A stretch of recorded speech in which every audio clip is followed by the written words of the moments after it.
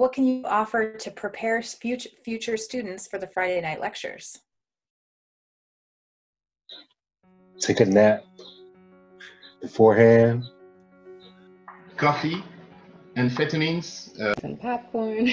For us, it was at dinner time, so we got our meal, put it on the television, had our notepad ready to go. One thing that's helped me, and I think that Richard has said it, is I have adopted sticky notes and index cards, especially if you are a little bit perfectionistic about how you take notes. I think that's super helpful, is to be able to have pieces that you can move around in ways that make sense visually to your brain.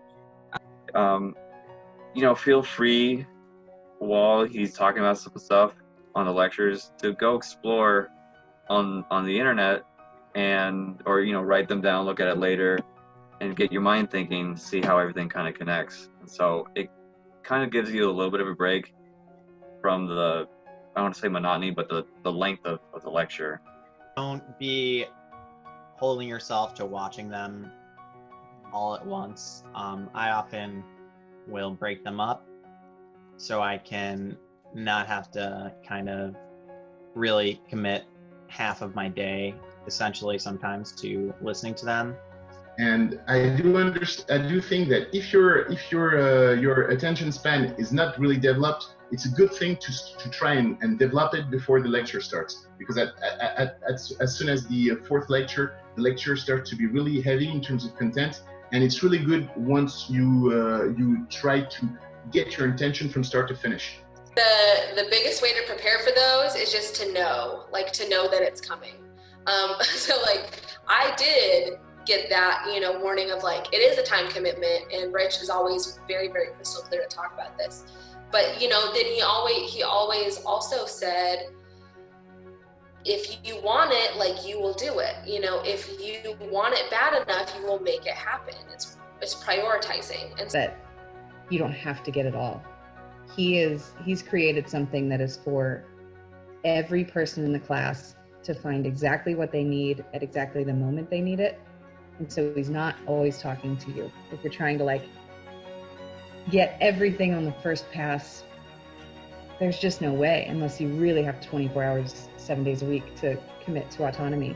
One of the things that has really helped me is waiting until, I like the fact that being there when it's happening live, but I think it helps me more to be able to pause, and then I'm able to take more in-depth notes, and it's just dependent upon how you learn, and learning how you learn is going to be the biggest asset to you in moving through that.